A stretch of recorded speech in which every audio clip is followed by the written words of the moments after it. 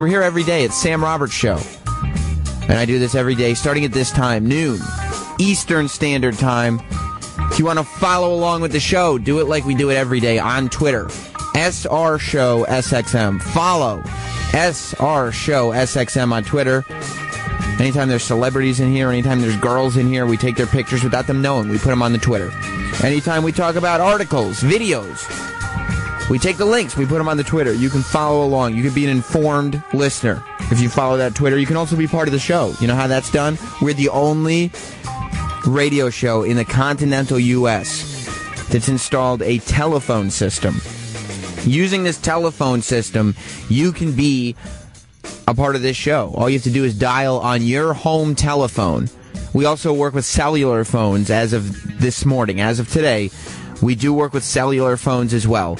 Just call 866-969-1969. That's 866-969-1969. Now, a lot to do today. Patrick Warburton is going to be here. You know Patrick. He played Puddy on Seinfeld. He was also the Tick. He's done a lot of stuff. He's going to be in Joe Dirt 2, which is on Crackle. And he's going to be in Ted 2, which is in theaters on Friday. So we'll talk to Patrick Warburton in just a little bit, actually, here on Sam Roberts Show. And Katie Linendoll is coming in. You should know Katie Linendoll by now. Tech guru, gadget expert. She's been on the Today Show, CNN, Fox News. She's on this show all the time. So she'll be stopping in today on Sam Roberts Show. I had another art house weekend. You remember a couple weeks ago, I came in and I said that I'd gone the art house route. I'd gone to the movie theater and I'd walked past everybody that was showing up to see Entourage. I still haven't seen that Entourage movie. But everybody was showing up to see Entourage, and I walked past them to watch the Beach Boys movie. And it was me and like a dozen senior citizens. And I felt very heady. I felt like an intellectual for a moment as I sat there knowing that all my counterparts, all my peers were sitting in there watching what Vinny was up to, what Vinny and Turtle were doing. I didn't know. I had no clue.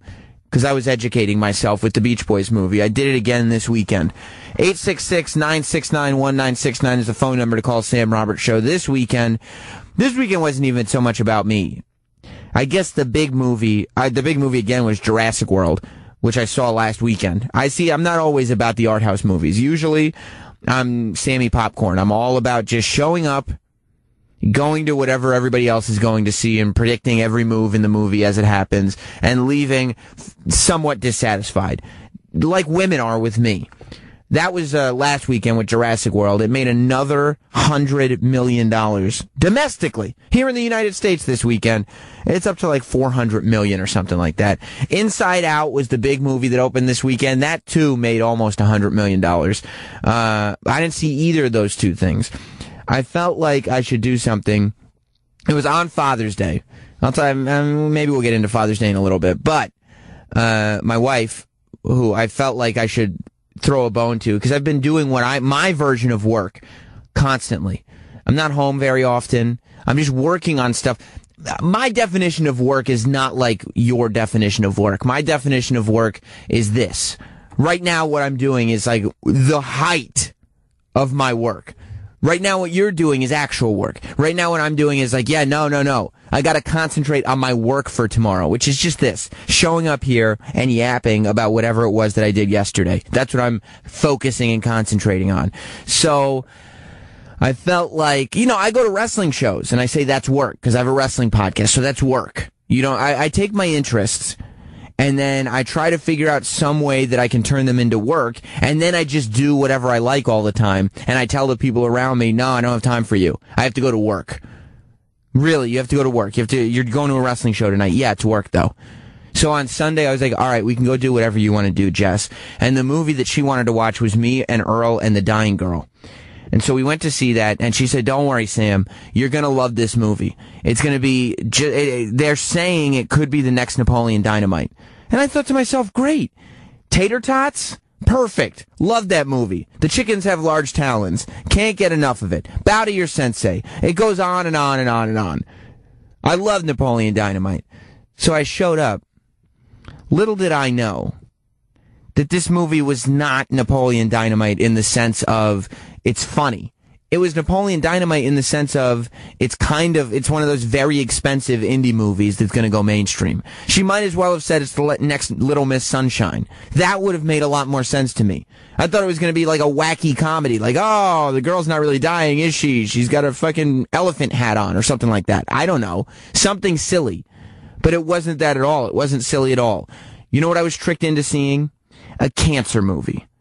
A cancer movie. There is nothing.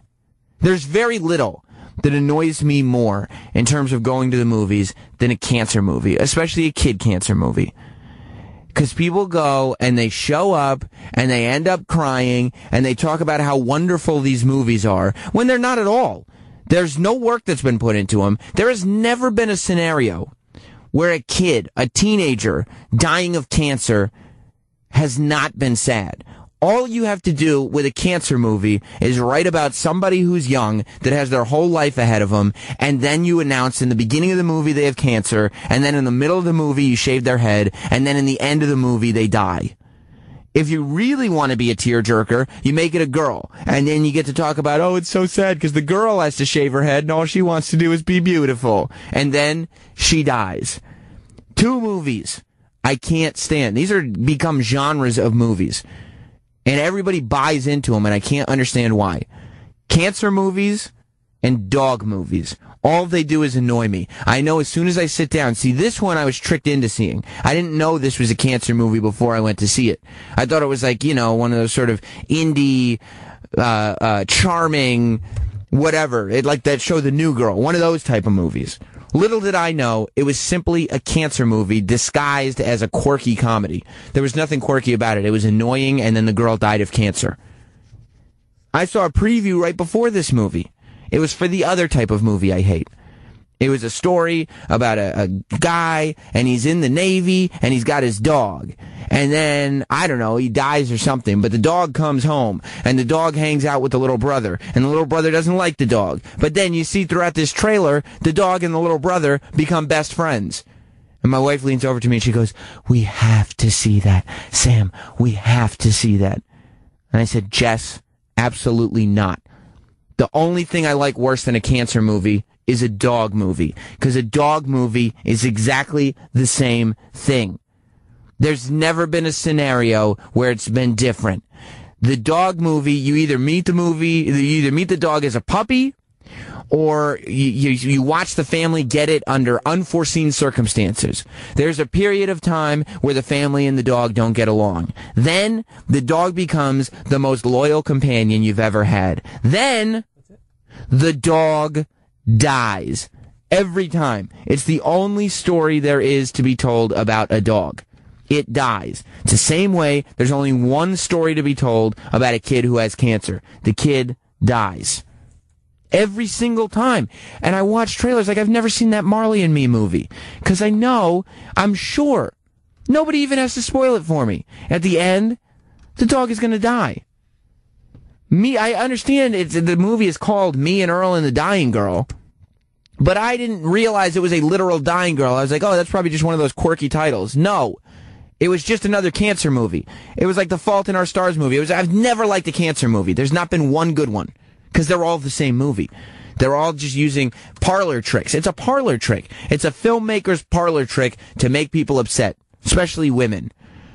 Caleb, you're on Sam Roberts' show. All right, let's put you on hold. Caleb, you there? Yeah. All right, well, you're on the show. Hey. Caleb, you got to do better than that. Let's go to James in North Carolina. It sounded like he was about to pipe up. I don't have time. 866-969-1969 is the phone number to call Sam Roberts Show if you think you can beat Caleb. James in North Carolina. Hey, Sammy, sweetheart, I got to correct you. There's one dog movie you will go see. What's that dog movie? It's called WrestleMania. I know you might have seen the previews for it. Okay, was that one of those? Was that Air Bud WrestleMania? Yeah, I'll watch that movie because then the dog becomes a wrestler. The dog doesn't die at the end of that one, I'll bet. Don't know. I just know I do want to point out one thing. Mm-hmm. The last Rocky movie coming out later this year called Creed. Mm-hmm. Yes, Rocky dies in the end. He gets cancer and he dies. Why does it happens every time? Thank you, James. I don't understand why people want to put themselves through this. And it's like immediately they know what the story is. As soon, the girl caught cancer like 15 minutes into the movie. And I was like, you have to be fucking kidding me. This is the movie we're seeing? And I'm sitting there and I don't want to ruin it because Jess is like engulfed in it, of course. And she's crying and she's getting very emotional about what's going on.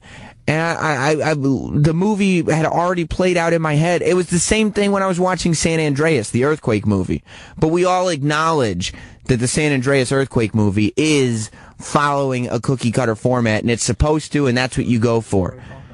These cancer movies, they get treated like they're these art house masterpieces where it's an exploration of the human soul. And people go and they have these emotional outpouring, and it's what this director has done is just amazing, and the writer is really, and it's like, stop it. Stop saying that. Every cancer story is the same. The person dies at the end of it, and it's very, very sad. You know why the movie My Girl worked so well? Because Macaulay Culkin didn't have cancer. He got attacked by bees at the very end, and you didn't see that shit coming. You were like, what? Macaulay Culkin's dead from bees? You did not see it coming. If they had said in the beginning of the movie, by the way, Macaulay Culkin has cancer, but he might live, I would tell you immediately, there's no fucking way he's going to live. Because that man, Dan Aykroyd, would not have said that sentence in the beginning of this movie if that had happened. But I didn't know he was going to get attacked by bees. So then when Macaulay Culkin is sitting there at the end of the movie in that tiny little casket, I was like, that's a very sad thing to happen. When a girl gets cancer at the beginning of the movie and then she dies at the end of the movie, it's nothing sad about it. It's obvious, and it's I feel like a filmmaker is taking advantage of an audience. He's calling us all suckers. He's stealing our movie ticket money. God damn it. Let's go to Superfan Eric. Superfan. Jamie! What's up, buddy? Jamie, can you hear me? Yeah, can you hear me? All right. Well, I can hear you, but I didn't hear the click. But anyway, hey, listen, baby. I got the famous idea for a movie. Yeah. You and me, we write the screenplay. Yeah. We get a dog. He gets cancer. We have to shave the dog down. Yeah. And it still dies. And it still dies at the end. And they go, you know what? This may be the strongest dog we've ever seen. And then it is strong. And it's strong throughout the whole movie. And you know what happens in the end? It dies. Like every dog and every person with cancer, it dies. Yeah, but we get to shave a dog, Sam. We get to shave the dog. You know what my favorite part of your phone call today is, Superfan Eric? What's that, brother? What's you know, that? I can hear you. You know what my favorite part about this phone call is today? It's with me? No, my favorite part is that I caught you out of character right before you knew you were on the air. Oh, yeah, man. I'm not out of character. I'm like this all the time. I just didn't hear the little click in, man. All right, buddy. I'm all fired up all day long. I love the idea. I mean, if I'm going to shave a dog with anybody, it's going to be with you, Superfan Eric. Let's go to Jim in Alabama. What's up, Jim? Yo, Sambo. How you doing? Hey, man, the movie 8 Below. Okay. The boss of the team up there, you know, they do the dog track teams. Mm-hmm. They were all killed. But he went up there and he found the boss dog, and it lived throughout the movie. What do you call that? And did it at at the end of the movie? It was still alive? Yes. This sounds like a fantastic movie. 8 Below. It's a great movie. And also, I have something else that's a little bit off subject. I wanted to see if you'd go with it. Okay. Okay, the girl with the NAACP thing, fake to be... Rachel Dolezal. As a matter of fact, coming up later, I promised you on Friday, I'm going to try to squeeze in a song that her ex-fiancé wrote and performed for her. That's awesome. Isn't that a long way to go just to say the N-word with a free pass? Look, is it a long way to go? Yes. Is it worth it? Quite possibly. Let's go to Evan. Evan, you're on the air. Oh, did you hang up? Did you get scared? Burr is this guy's name? Okay, Burr? Beer. Beer is his name, not Burr. Why would you say, Paul? Beer. Like the drink. B-E-E-R. Like the drink. Like the drink, Paul. All he wants to do is hear his name on the air, and instead he's got to hear Burr like it's cold in here. There must be some toros in the atmosphere. What's going on, Burr?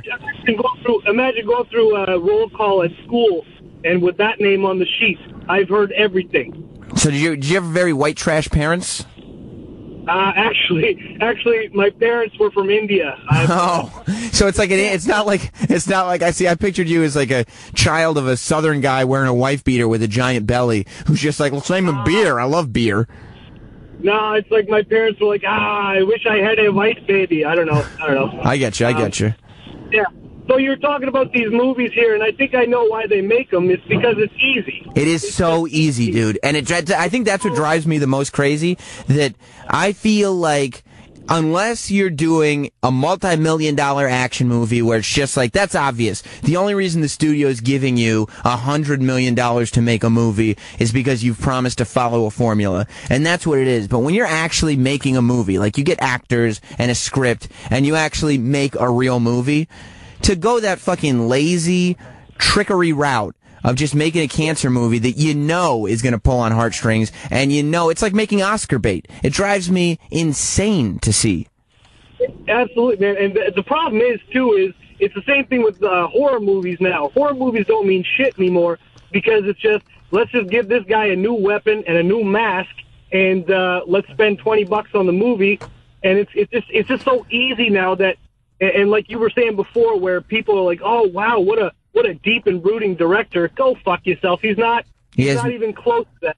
And then I'm watching this movie, and the girl, spoiler alert, dies at the end. Of course she does. It's a fucking cancer movie. It's not a spoiler. So I'm watching this movie, and I go, the only thing I'll be even sort of okay with is if this is based on a true story, and it's somebody kind of telling their story, and I would go, okay, I didn't enjoy it, but I'll at least accept that you had to tell your story. The movie is based on a novel. Some asshole decided to write a work of fiction where some teenage girl just gets cancer and dies. Why would you write that in a novel? Exactly. I want to see a cancer movie where she gets some different treatment or something like that, and it turns into a fucking cyborg and starts killing people. That shit will be off the chain. That'd be fucking awesome. The whole time I'm sitting there, and I have my cheek on my fist, with my eyes rolling, and I'm waiting until the end of this movie, because there better be a fucking twist or something that makes this different from just a cancer movie, and there is nothing that makes Me and Earl and the Dying Girl any different than any cancer movie that's ever existed. It's all the trickery you would expect. It's too much business, right? So it's like they know that the audience will associate with any. You can make them fall in love with any character. It's like Game of Thrones, where they make you fall in love with a character and then they fuck you by killing that character. It's like, oh shit. Yeah, wow. They got everybody good in the finale. All right, Beer. I appreciate the call. Yeah, you got it, man. All right, buddy. Let's go to Alex in Arizona. What's going on, Alex? Hey, Sammy. We got a kid classics, Homeward Bound and Beethoven, bud. See, I like it, but I gotta imagine that one of those sequels, Beethoven, must have died, because didn't they go up to like Beethoven's 5th or something like that? He had to be dead by then. Those dogs are giant. They don't live that long. That's true. But, I mean, you had 3 dogs in Homeward Bound. They all lived, and I'm sure, however many huge St. Bernards in Beethoven. See, I wish they would make more movies like whatever it was. Yeah, I wish they would make more movies like Homeward Bound, because the animals don't die and they all talk to each other. They're all good friends. It makes me feel good.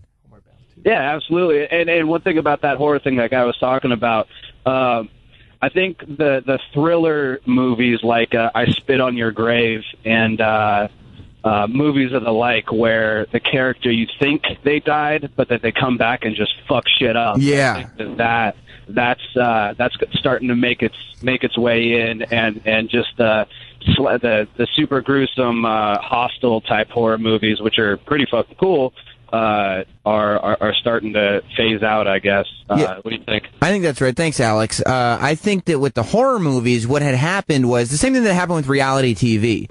They made Saw, and they made it super cheap, and it made, $1 billion or whatever. And so they were like, oh, we should just make 8 of these.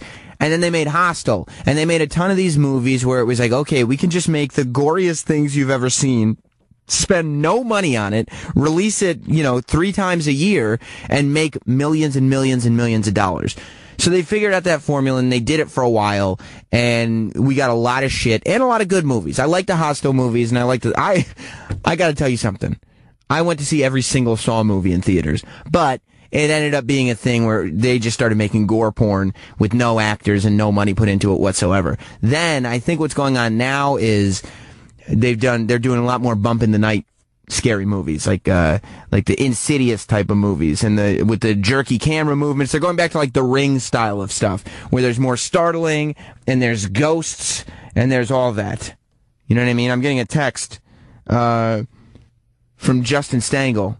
He's saying Turner and Hooch. Wait, I believe they both died. Yes, if I'm not mistaken, both Tom Hanks and that slobbering dog are very much deceased.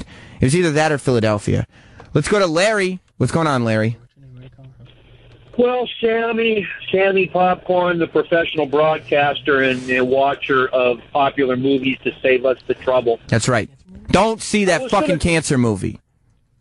Well, I was going to go for a Stripes callback about Old Yeller, but I thought how played and how, hacked. So I'm just going to say that the people continue to make the formulaic stuff because it continues to sell, it continues to make money, and they're not making any art because there really is nothing original anymore, really. No, you're right. Okay, It's just like they figured out what works, and they're just going to keep doing that. I'm going to tell you, because you were asking about Old Yeller, but decided not to. I'm too young. I think I saw Old Yeller. I don't really remember. But you know when I got tricked by the animal thing once, and it was an inappropriate time to get tricked, and it proved what a little pussy boy I was. My dad could not have been proud of me. When I was in probably second grade, I read the book Super Fudge. It's about a boy and his brother. Anybody ever read that book, Super Fudge? Yeah. It was a very popular book at the time. So I read that book, and the boy had a turtle in the book, and his little brother was named Super Fudge. And his little brother was a fucking animal. His little brother was a very difficult to deal with child. So at the end of the book, Super Fudge eats the turtle. Eats the turtle. This little kid eats the turtle. So then they got to rush the little kid to the hospital to save him. And then it turns out that, the big brother gets worried about his little brother and everybody lives happily ever after. But I'm reading the book, and I swear to you, I remember it. I was in second grade, and I walked down the stairs bawling my eyes out. I was crying. You know why? Because the turtle died. Because Super Fudge ate the turtle. And everybody was so concentrating on saving this little kid that nobody worried about the fact that there was a dead turtle in his stomach. A turtle's not going to survive getting eaten by a 5-year-old. It'll never happen. That was a cheap trick. I fell for it. And from that point on, I said, never again. I don't want this in my life. These are cheap parlor tricks done by people masquerading as artists. They're bastardizing all their professions, filmmaking, writing, whatever it is. And I want nothing to do with it. And so from now on, I don't. From that point on.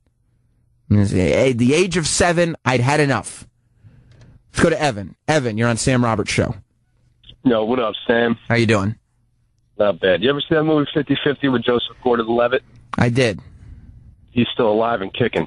Yeah, I like that. And I mean, here's the thing. I like Joseph Gordon-Levitt, and I like Seth Rogen. I like that he's still alive. I didn't like that the movie was about cancer. I got very annoyed by it. I like everything else they've done, but I got very, very annoyed by the 50-50 movie. I've never watched it again after I watched it the first time. Yeah, I hear you. On a side note, you should have a cook-off between Action Bronson and Guy Fieri. Action Bronson would fucking mop the floor with him. Yeah, make fun of that clown. I will. Thank you very much, Evan. Action Bronson would destroy him. Brandon, you're on Sam Roberts' show.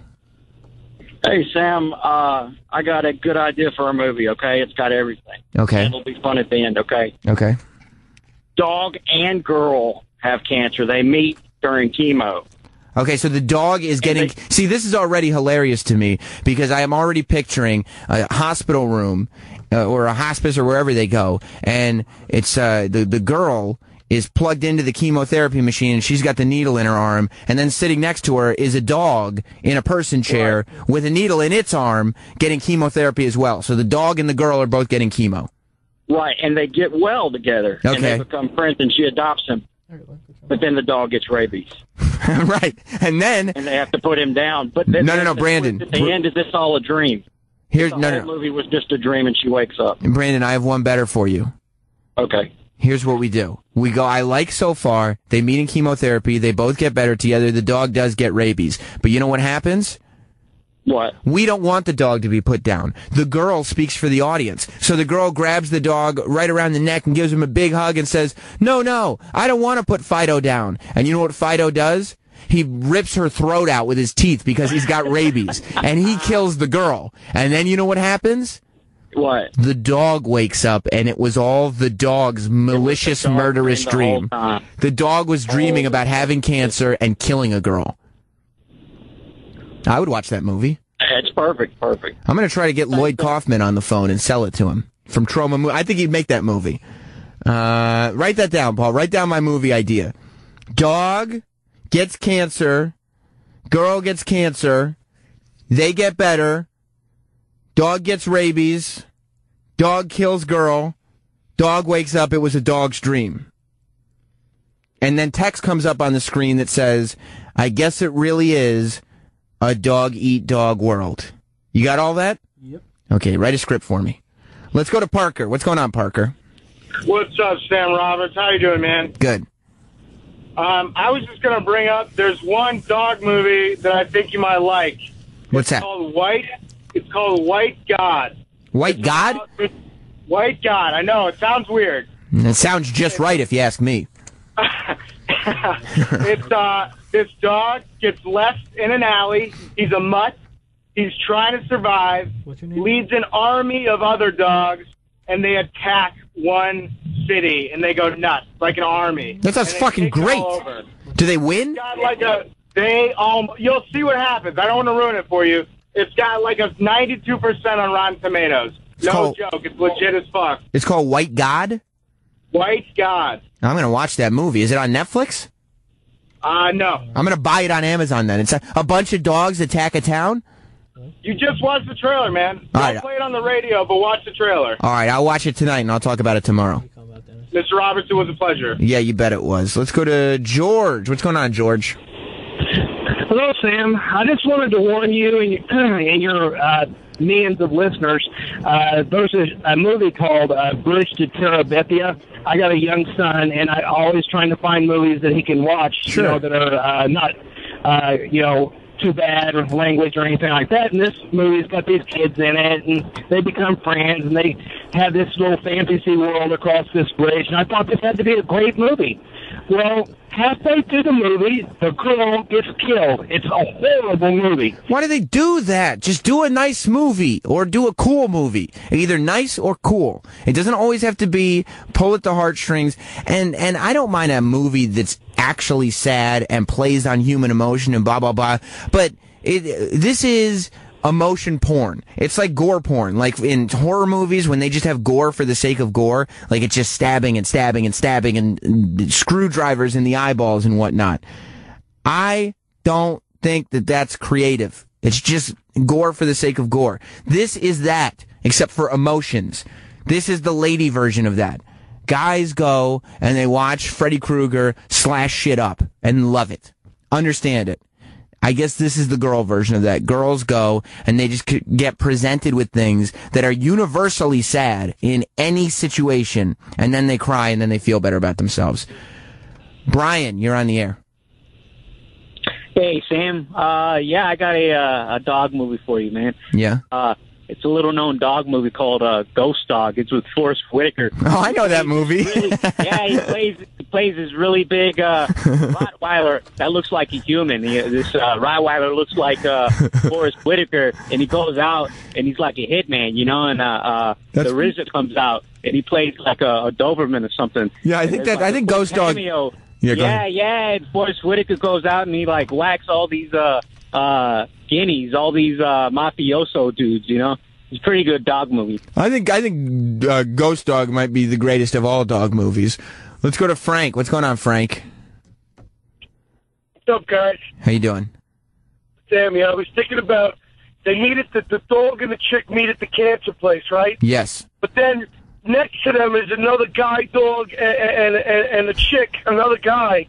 And then the next thing you know, the dog is fucking the guy, and the girl's fucking the dog, and they all die of rabies. And then the dog wakes up dreaming, but it was really the girl dreaming of the dog dreaming. Okay, that's not a bad idea. So there's a second wake up at the end where the dog wakes up. Here's what happens. Okay. And then she gets up and she's like, That's and actually it's like, holy shit, Scooby's in the house. That's actually very, very good. I appreciate that, Frank. Maybe the dog wakes up and then gets run over, and then the girl wakes up, and you realize that it was all the girl's fucked up dream. We got to work out the kinks a little bit, punch it up a little bit. Matt in Boston. Hey, Sam, how you doing? First time I'm calling your show. I got to tell you, I love what you're doing. You're doing a great job, brother. Thanks, pal. All right, so first, Bridge to Tower. Good, I appreciate that, Frank. Maybe the dog wakes up and then gets run over, and then the girl wakes up, and you realize that it was all the girl's fucked up dream. We got to work out the kinks a little bit, punch it up a little bit. Matt in Boston. Hey, Sam, how you doing? First time I'm calling your show. I got to tell you, I love what you're doing. You're doing a great job, brother. Thanks, pal. All right, so first, Bridge to Tarabathia. Yeah. If you have kids, don't let them see it. The bridge to Tarabathia was a rope swing, and the girl dies because she swings across, the rope breaks, and she bashes her head in the stream and drowns. My kids are afraid of rope swings now. What the fuck? Why would you make that movie? Yes, exactly. Like, what good does that do?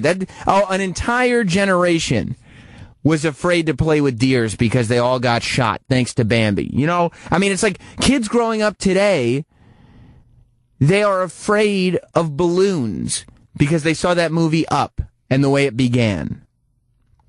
I don't understand why we have to instill these negative views. Go on, Matt. All right. So anyway, and the other thing about the dog movie, the best dog movie was Silverado. Remember that movie with Kevin Kline and Brian Dennehy? No. Well, we never meet the damn dog.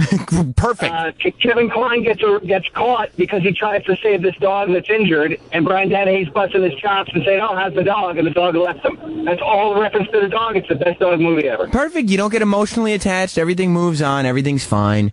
John, you're on Sam Roberts Show. Sam, what's up, buddy? It's a pleasure to have you talk to me. How are you? It's a pleasure for you, I'm sure. You got that one, huh? So, you know what's fucked up? What?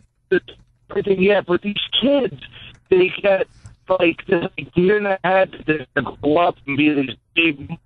Your phone's crapping out, dude. I'm not fucking around. Call back. Your phone started shitting out. Dugan? What's up, Dugan? Hey, Sammy, professional broadcaster. That's right. It's pleasure is all mine. That's right.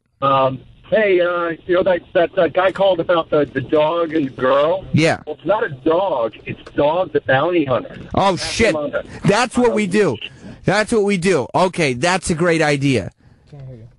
Make sure, Paul, in your notes, you write that when the dog wakes up, it's not an actual dog waking up. Dog the Bounty Hunter wakes up, and the entire movie was Dog the Bounty Hunter's dream. Okay? Because that makes sense, because that is the type of dreams that weirdo has. Dennis, you're on Sam Roberts Show. Hey, now, I got an idea. Like, the Blues Brothers meet Cheech and Chong. All the aliens meet Ted the Bear. Sam Roberts Show. Okay. All right. I'm with it. Let's go to Brian. What's up, Brian? I don't know what he's talking about. Let's go. What's up, Brian? Hey, what's up, Sam? Yeah, I got another dog movie for you, man. It's probably one of the greatest dog movies ever. It's called Dog Day Afternoon with Al Pacino. He plays like this mangy mutt that's like a war veteran. He holds up a bank, and he's not sure if he's gay or if he's straight, but he's got like a... he just humps other dog. Whatever dog. Yeah, he'll just hump him. Fredo's in it, too, and he plays like this Chihuahua. Fredo's in it, and he dies at the end. Yeah, but that's my problem. The dog dies at the end. Yeah, I know. It's a bummer, dude. But Al Pacino didn't die, though. No, it is a great dog movie, and if anybody can pull off a dog, it's Al Pacino. Sean. Yeah, I really think in the age of remakes and reboots, they need to remake Man's Best Friend. Did you ever see that one? I did not. That's the one where it's Lance Henriksen, and there's a dog that's being genetically altered to where it has the DNA of like all sorts of other animals. And, that sounds fucking badass. Yeah, it's badass. All right, buddy. I'll talk to you later. Mike, you're on Sam Roberts Show, and I'm pissed off about dog movies and cancer movies. How you doing, Sammy Brand Muffins? I'm all right. All things considered, I'm okay. If you want to spoil every movie that's out there, there's a website called doesthedogdie.com. Oh, thank God. That website is doing God's work. It really is God's work. You can go on there, check any movie you want, and they don't even discriminate. It's all animals, any kind of family pet or whatnot. Because who wants to see a movie where the animal dies? I've never been sad. I've never gone to a movie and been glad that the animal dies. I've never gone to a movie and been glad that somebody has cancer. Like, oh, I'm glad they put that person with cancer in that movie. It's never happened. Well, Cujo kind of deserved to die there at the end. I mean, through no fault of his own, he had rabies. Exactly. It was through no fault of his own, as a matter of fact. I wish he'd gone into some kind of treatment center. That bit him. I didn't even want the Pet Cemetery pets to die again. I wanted the Pet Cemetery pets, once they got out of the tombstones, to live forever. But, maybe I'm just a softie. Oh, we could go on this dog thing forever. Ryan, what's going on? Hey, Ryan. How you doing, Sam? How you doing, buddy? I can't complain, buddy. You're leaving out a great 70s post-apocalyptic film called A Boy and His Dog, starring Don Johnson. In the end, they cannibalize a girl. I love that. I'll check that movie out every time. All right, look, enough with the dog movies, enough with the cancer movies. All I'm saying is I got so pissed off. I was heated leaving that movie after seeing me and Earl and the Dying Girl because it was just another kid has cancer movie. And it's a new trend. They just had one, like last summer. The Fault in the Stars. That was a kid has cancer movie. I did not go see that movie because they made it very clear on the trailers. This is a kid has cancer movie. I'm not going to see that movie. I have no interest. I didn't know Me and the Dying Girl, even though it's called that, was a cancer movie. But I'm here on Sam Roberts Show to let you know that that's exactly what it was. Now, I'm going to take a brief pause. I appreciate all the calls. Again, phone lines are still lit up, but I don't want to talk about dog movies anymore because Patrick Warburton is on his way in here. You know Patrick. You know him as Puddy from Seinfeld. You know him as The Tick from The Tick. And apparently I've read that The Tick is coming back. So we'll talk to him about The Tick coming back. We'll talk to him about being in Ted 2. We'll talk to him about being in Joe Dirt 2. He's a really, really interesting guy. So I'm really looking forward to having him on. When we get back, Patrick Warburton here on Sam Roberts Show. It's Sam Roberts Show. Everybody is very, very excited. I don't know. Who is that? Everybody's very excited about the man who's in studio with me right now. You may know him as The Tick. You may know him as David Puddy. You'll see him in Joe Dirt 2, in Ted 2. Joe Dirte. Dear Ted. Dirte. Put the E on the end. It's kind of cool. Patrick Warburton is here. What's up, man? Wow. I'm just sort of on a whirlwind tour right now, Sam. Are you? Well, I went to Memphis for a few days, and then I went to D.C. for a week with my wife and two of my boys. So we just spent the last week there in D.C. That was a vacation. That was a vacation. Okay. And then now I'm going to be in town here for a week, and then I go to the Congo for 9 days. What are you going to the Congo for? There's this group called Starkey, and if you look them up online, there's this fellow. His name is Bill Austin and his wife Tanny, and he's like a billionaire who owns this hearing aid company for years. And did he invent the hearing aid? He is, he's worked on and invented some of these hearing aids, and but he's the main producer of them.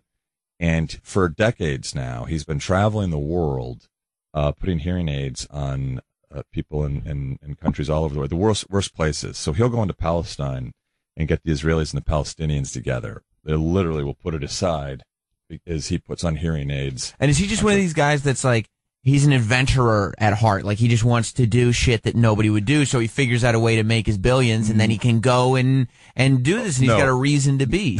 No, this is actually very different than that, because he spends 10 months, he's probably in his mid-70s. Wow. He spends 10 months out of the year going to the worst places, and he's not traveling, he's not having fun. I mean, he does it because for him it's fulfilling, but he'll take a group of maybe 12 people with him into a place like the Congo for 8 days, and over that period of time they'll put free hearing aids on somewhere between 4,000 and 5,000 children. So he's literally not children, adults alike, everybody who's deaf in this country and has hearing issues. And he's just getting off on helping people. Just getting off on helping. That's what he wants to do. That's what he wants to do. Wow. So over the course of the last few decades, he's actually just, he himself with a group of people has put hearing aids on over about 500,000 people.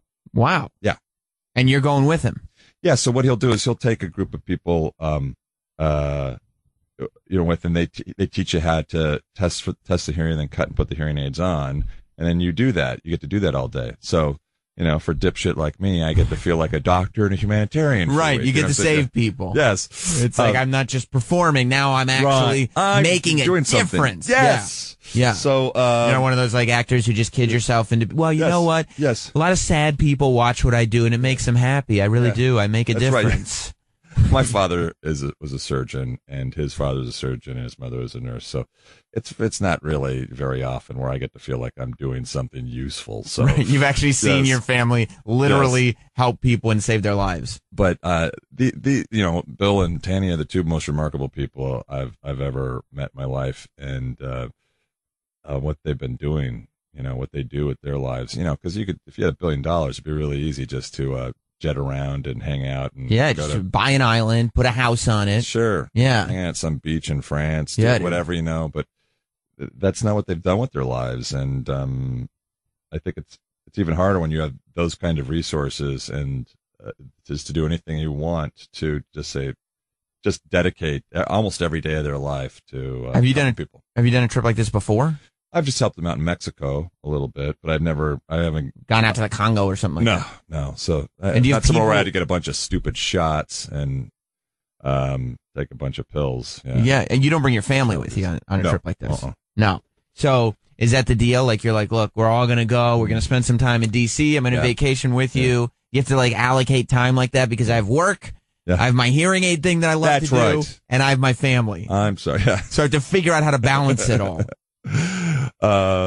Everything just kind of got jammed together this summer, but DC was great. I have a son who's 17 and he bleeds red, white, and blue, and he wants to go in the Navy. His cousin is at Annapolis right now, so we visited him. Oh, wow. And so we had a lot of cool meetings in DC. We got to go to the Pentagon, and we met some admirals and generals. And you get special access in places and stuff like that? Certain ones. It's not because I'm a dumb TV actor. It's because we have an admiral in the family. Right. You can't wear the 8-ball jacket and just show up. Yeah, like, the deal. Maybe you saw me a little show called Seinfeld. Yeah, we'd like to have access to this. No, we want to see the president's bedroom. Mm-hmm. Thanks. Thank you. I was on a little show called Dave's World with Robinson. Maybe you heard of it. You wear the full tick outfit. You go, no, that's me. Right. I'm the guy. Yeah. Hello, superhero. Right here. No. Well, we did get to go to the White House. That was cool. Yeah. So how do you feel about your kid joining the Navy? As long as he goes the officer route, that's good. Yeah. I think when you're 17 and you see what's going on in the world and you want to make a difference, and you're physical like he is, and you want to be a tip of the spear guy, and I'm not crazy about that. So yeah, because you got to be like, on one end, you're proud of your son, supporting his country, he wants to actually do something. He's not, because most 17-year-olds, they have no ambition whatsoever, let alone ambition to actually go and join the Navy and do something arduous like that and honorable. Right. But at the same time, you're like, that's my kid. Yeah. I don't want to see him, put himself in any danger whatsoever. No. I can't imagine any of my children purposely, especially being in harm's way. But I understand his. I know him. I know his passion. I know his goodness, and he's always had a real sense of what's right and what's wrong, and we have a giant flagpole out in front of our house that he made us put up there, and it doesn't matter how early we're out in the morning. If there's any reason at all for that flag to be half-mast, it will be. He's just first thing in the morning. He's just he's. Has he always been that way? When did he start? Kind of. We live near the Reagan Library, and that's always been his favorite place to go. And of course, he's a huge fan of the former POTUS there, because when you go there, you see the big bronze statue, and you walk through the Reagan Library, and you see the movies. They've got an old movie theater where they're showing him, as the Clipper, and then the next scene you walk over and tear down this wall, and so as a kid, he's going there and looking at him like a superhero. Yeah, absolutely, and of course Reagan was one of those presidents who just was bigger than life that way, and was just a no bullshit guy. You know, you really did have this sense that.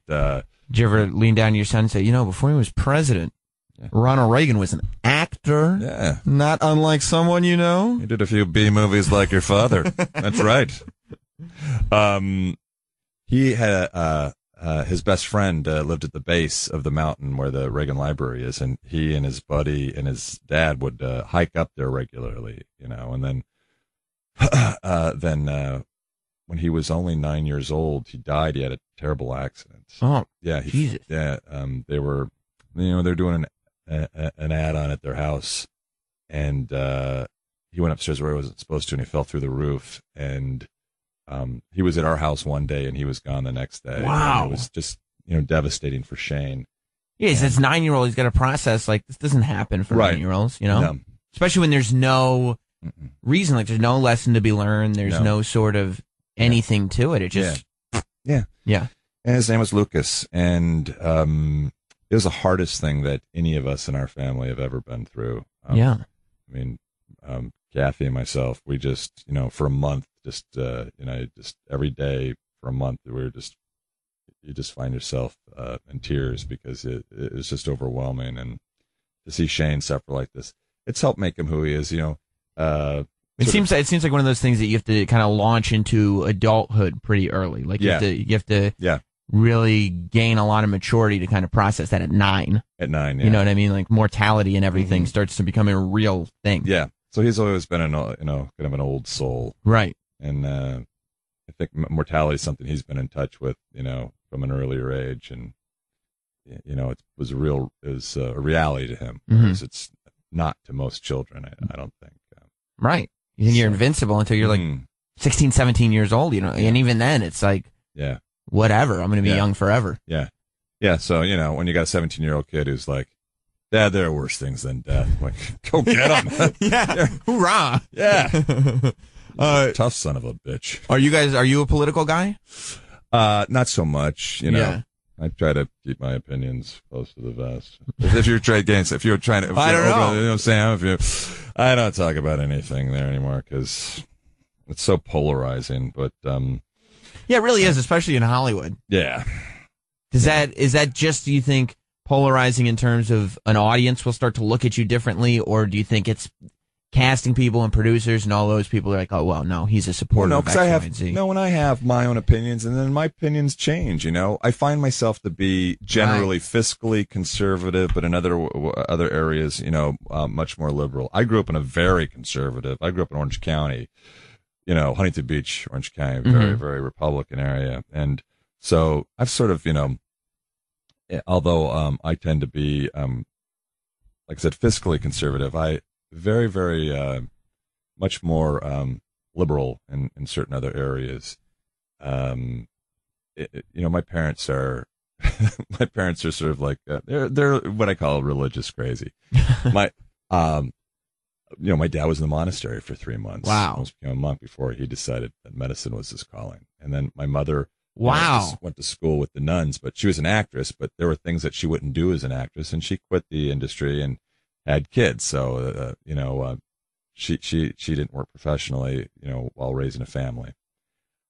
But I mean, I just visited him just recently, you know, and my dad's not doing well. And I came home, like one night we went out with some friends down there in Florida, and my buddy wanted to go out and get another drink and have a cigar afterwards. I said, listen, I don't see my parents much. I'm going to go home, we're going to put my dad to bed, and then my mom and I'll hang out. And so that's exactly what I did. Well, my mom turns on the Catholic channel, and there's an old nun about 90 years old that does the rosary. And she just looked at me and she said, I'm just asking that you do 1 decade of the rosary with me. That's all I'm asking. Decade. A decade, yeah.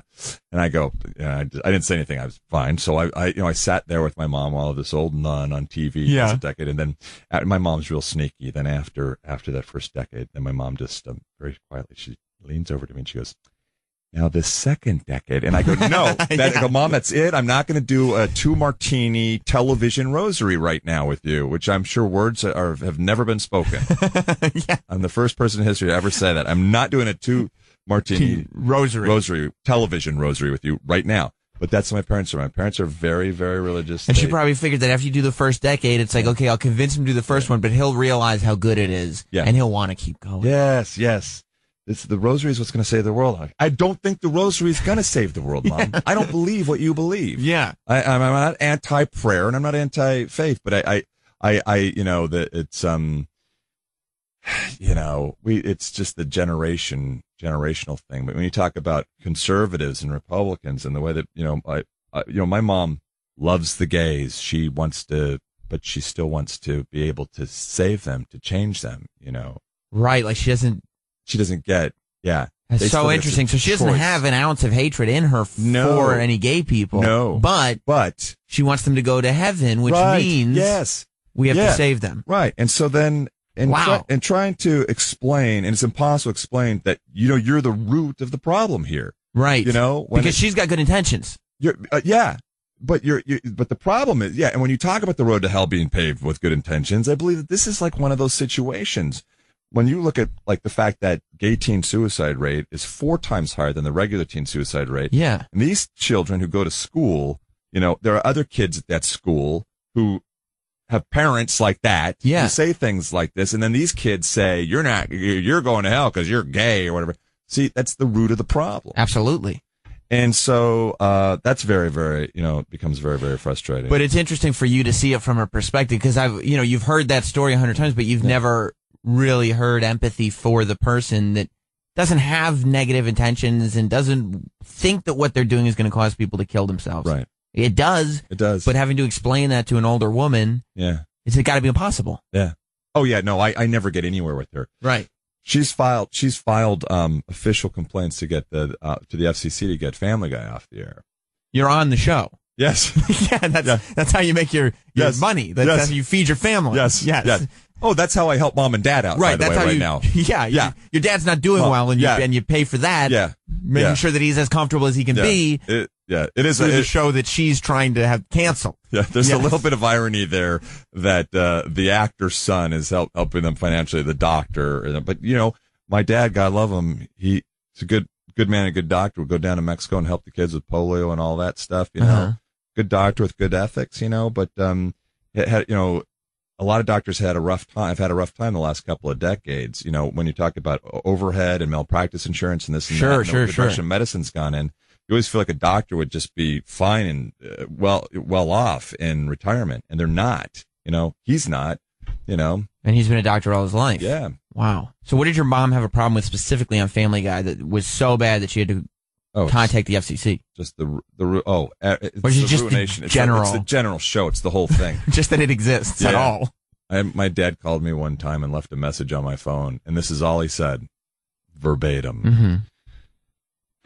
In a future, and he doesn't know this, by the way, Toussaint. He hasn't watched the show, but through their groups, they find out, they get scripts and writings, they've got their inside information. Sure. Of what, the devil's going to say on TV next week. They would never stop and watch it. No. Even if their son was on it. Yeah. Well, yeah. And even if they did, it wouldn't help Sam. No. It would not help. No. So, my dad just calls up and he says, in a future episode of The Family Guy, God is sitting in a lazy boy chair next to a bottle of lotion, getting ready to masturbate. I wish you would get off that show. Click. He is at the point of being emotional because I have spit in God's face. You know what I'm saying? It's right. Like, and I want to go, look, Dad, God is not an old guy like you with a beard sitting on a lazy boy chair. It's called satire. Right. It's just made such a mess with the family. I had my mom cry, my dad cry. It's really, really, really horrible. At any point, have you thought, like, I can't do this anymore? Was there at any point in your life a time where your parents' viewpoints would shape what you do? Obviously, you're not there now. No, but was there a point when you'd be like, you know what, I don't want to disappoint my parents. I can't do this. It gets to you because there's a part of us that is, where we see things rationally. We get it. We can recognize, fear-based, a lot of the fear in religion. Yeah. And all that stuff, but when your mother is saying things like, dear, eternity is a long time. Then you start, well, what the fuck? What is she right? And then it's got to question everything she's ever said to you growing up as a kid. Like all the rules of the house. Yes. The wisdom, the life lessons, everything. You're like, that's all based on that thing. Sure. It's not true. Right. That's not real. That's not real. Right. Yeah. Oh, my God. So Yeah. you're sitting there going like, well, at this point, I'm not really going to let any of that dictate anything I do. I can't. Right. Yeah. Yes. So Yeah. when did you get there, though? I know, and I'm 50 years old. I feel like at this point, I mean, I shouldn't, it shouldn't be about rebellion anymore. I don't think it is. I think it's just about good common sense. I can't imagine that, I'll spend the rest of eternity in the fires of hell just going, gosh damn it.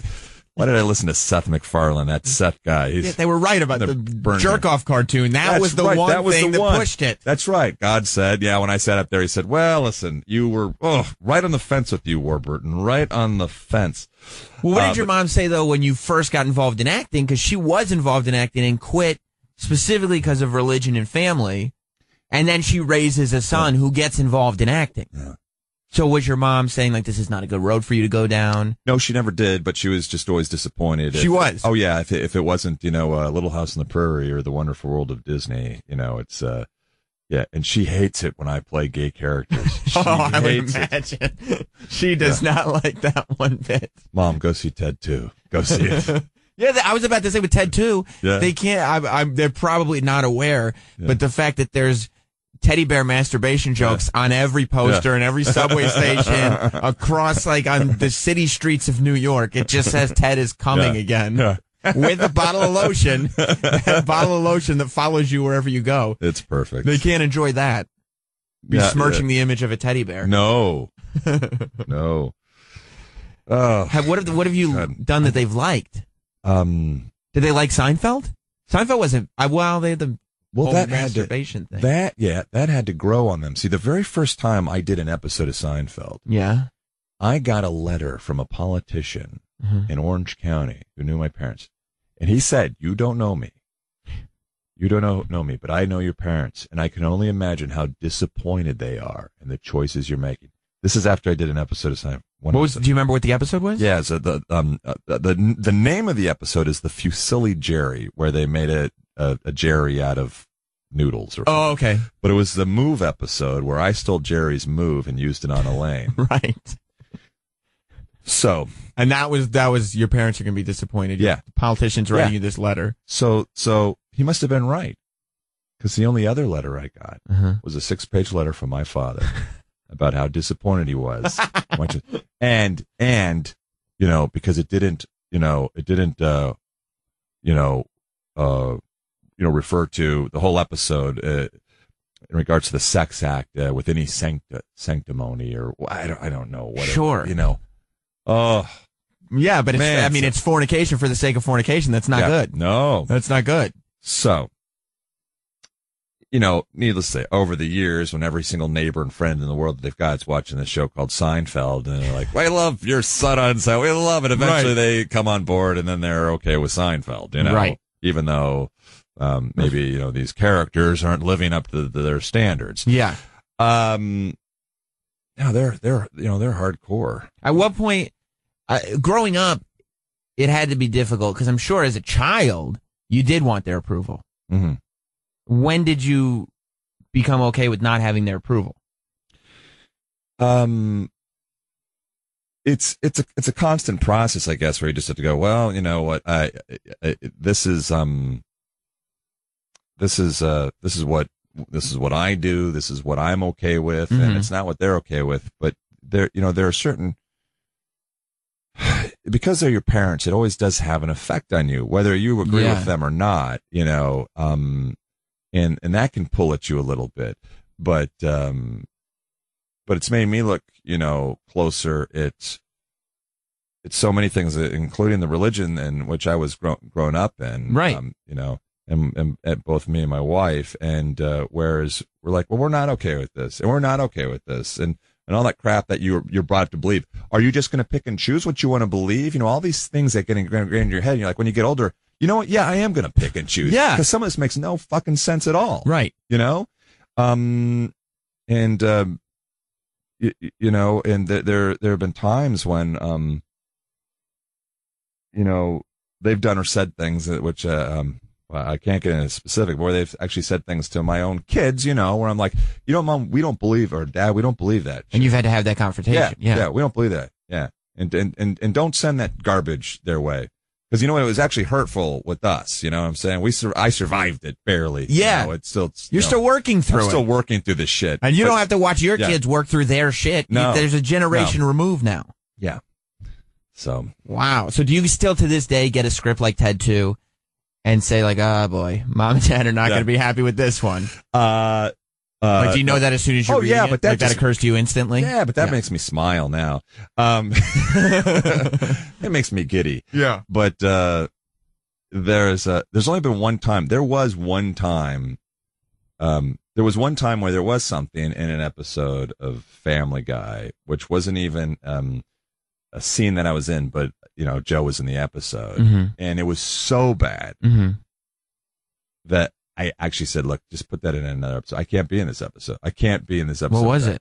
I can't repeat it. It's that bad. Wow. Yeah, it's that bad. But it was in an episode. Well, they said they pulled it, and maybe they would have put it in another one. But it was so beyond blasphemous, gross, and it just was one of those things where it's like, look, it's diminished returns here. I just said, you guys, it's not funny, and it is just. It's so it's so disrespectful to any Christian that ever walks the earth, and it's not, I get it. I've been a part of this show for 12 years now, or 14 years. And I know, man, look, you've taken shots at the Catholics and Jews and everybody. And it's great. But this was overboard, and I can't even say what it was. But and I think in comedy you also have to look at the reward and the cost, and it's like, if it's gonna be this disrespectful, it better be twice as funny. Yeah. And if it's less funny than it is shitty, then maybe it's not the greatest thing. Like you just said, it's not like you're taking this obscene moral high ground because you didn't have a problem with God masturbating in an Easy Boy. Yeah. Yeah. No. You know what I mean? No. So it couldn't have been. Yeah. Man, so what did they think of the Tick? Oh, I think they like the Tick. Yeah. Because the Tick is just fun. The Tick's just fun. Yeah. The Tick is your favorite character you've done, is that right? Yeah. Yeah. Yeah. It's it's the most, the Tick is certainly the most eccentric and creative and unique character. Yeah. And you get to kind of flex, no pun intended. Yeah. You get to flex creatively and do different things. Yeah. So when you were doing Puddy, for as long as you were doing it, and I mean, even to this day, that's the best known thing you've done, although you've been able to move on and actually do things that people know besides that. Did it get annoying that people expected you to not really have a personality, to just be that sort of, Yeah, but that's high five. Yeah. Yeah. That's your responsibility as an actor. You have to do, you have to get out there and sort of try to reinvent in one way or another. Otherwise, if you just sort of capitalize on that, then it's going to be short-lived. Yeah. Was there, after Seinfeld was over, was there any fear in you that this is going to be the thing in my career now that Puddy is so big? Before you started getting I was the other sitcoms, doing 9 before you got episodes the of Tick, sitcom and being in danger of being typecast. Right. After that, I thought, well, that's not fair, but that's what's happening, it seems. Yeah. Right. Or could potentially happen. So, it was briefly, and I don't know who it was that brought up, potentially doing a Puddy spinoff back then at the time, over at NBC, but that just was something that I wouldn't entertain. I just thought, really? Yeah. That's a ballsy move, because that's an easy money move.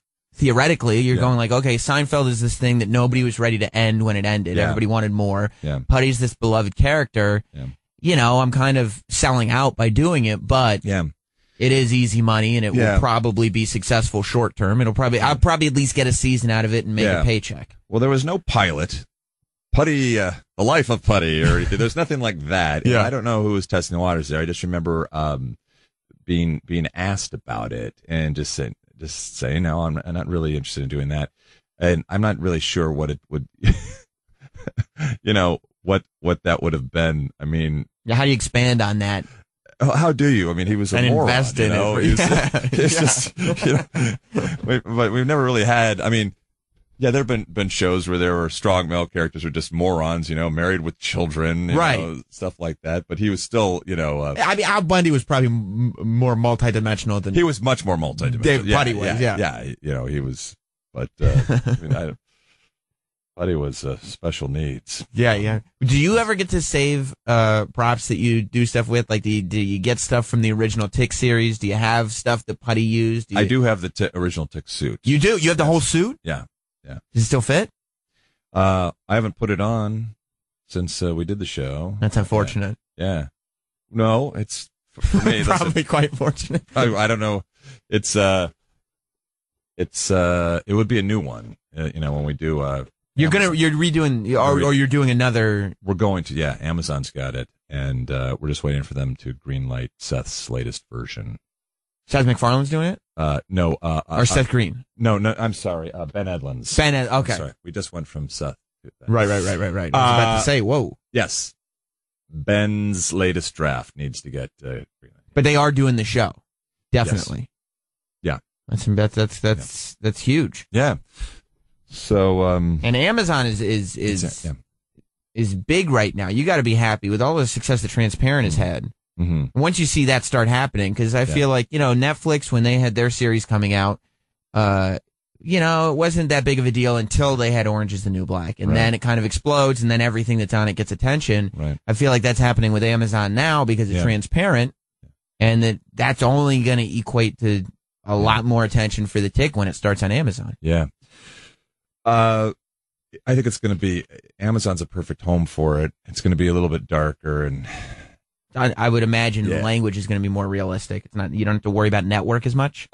True, but the Tick, I thought when we did and it's an original incarnation there, the one thing that didn't ring true to me so much was in that pilot episode of the Tick when he grabs that coffee machine, because this poor fella's put his 50 cents in and never got his coffee. Right. He shakes this machine, the coffee comes out, and the Tick says, I don't know, Java Devil or whatever, you are now my bitch. Right. And for the Tick to say, you're my bitch, just didn't seem Tickish to me because he's incredibly, dangerous. I don't see him cussing, or like if you were to say anything like that. Well, it's always a moral high ground for the Tick. It's like he's doing what's right all the time. He might accidentally rip somebody's head off, the bad guy. Right.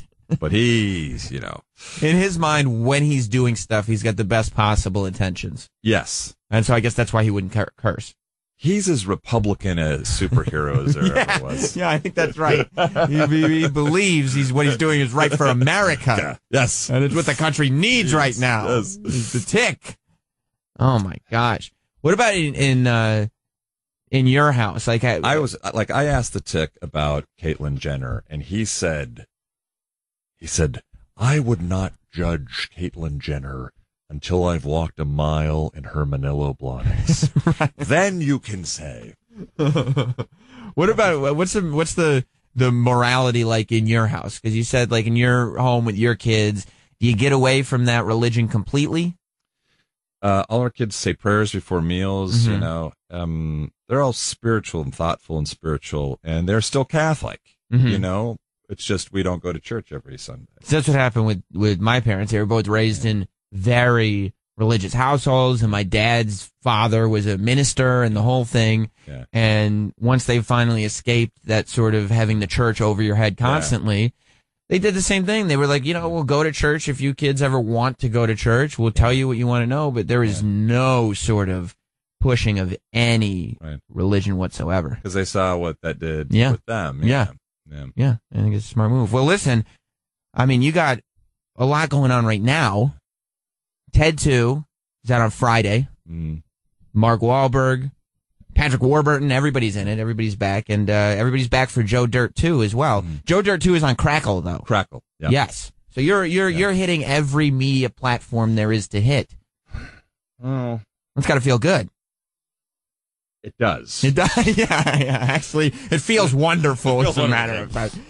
Does that occur to you when you're shooting a movie, filming a show, whatever it is? Now that there are so many vehicles for these things to live on, does it occur to you while you're doing it where it's going, or when you're on the set, or you're just on a set? I don't think so, because because people find it, and if it's worthwhile watching, they'll find it. So it doesn't really matter. And the Tick was a good, a good lesson of that. Mm-hmm. Years ago, we did 9 episodes of a show that the network never supported, and Right. They killed us before we were even on the air. But there were 9 episodes. How'd they kill you before you were on the air? Well, they decided it was just too expensive, Mm-hmm. and we were in the midst of shooting, and they're doing reality TV now. They just discovered reality TV. That was so in the boom of cheap reality TV. Right. So they're doing a show called Joe Millionaire, which got huge viewership. It cost no money to make. They shot on video. It was an hour long. They didn't have to pay actors. It's just, this is just a money-making venture for them. Yeah. And you've got The Tick on the other end of the spectrum, which is a half-hour show, costs as much as an hour show, single camera, costumes, overtime, simply costs a lot. So, well, after we were in the midst of shooting or afterwards, and plus, there are those at the network that just didn't get it. Do they have to wear costumes? Those are questions you were asking. No, it's going to be The Tick in jeans and a T-shirt. Yeah. So even though, we were supposed to be on Sunday nights, right, with like The Simpsons or Family Guy. So they set you up like, okay, we'll use what we filmed, but there's no part of us that wants the show to succeed beyond what we have. So what they did was they just held us for a year, Mm-hmm. and they said, well, we got to put them on the air anyways. They put us on the air on Thursday nights against season 2 of Survivor, which was just the juggernaut. Of course. It just, they wanted to kill us and make sure that we didn't get decent numbers. But 14 years later, because it was clever and creative, it's garnered a huge, cult following of people that seem to like intellectual things that are different, Yeah. I always find that Tick fans, like, like things,